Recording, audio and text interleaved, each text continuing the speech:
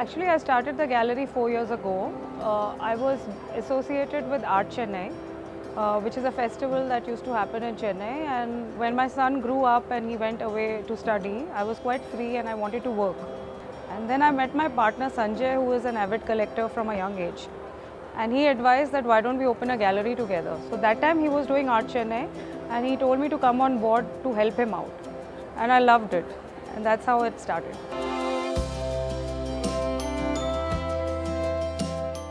At 4 years, I have made my brand to a level where people know that we will show some good work. So I think galleries need to showcase more on talent, which will not so much about selling, but more about showcasing what their ability is to show.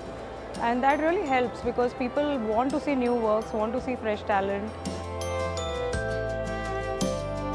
The NDTV is doing a great job because I've seen you all have done features on artists, their studios, and sometimes when you don't visit studios, you don't know how the art has been produced.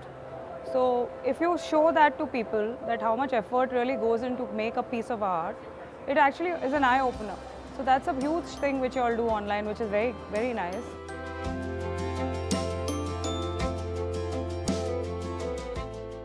People just need to understand that art is not so intimidating. Like people get so scared to go to a gallery. Please don't do that. Visit.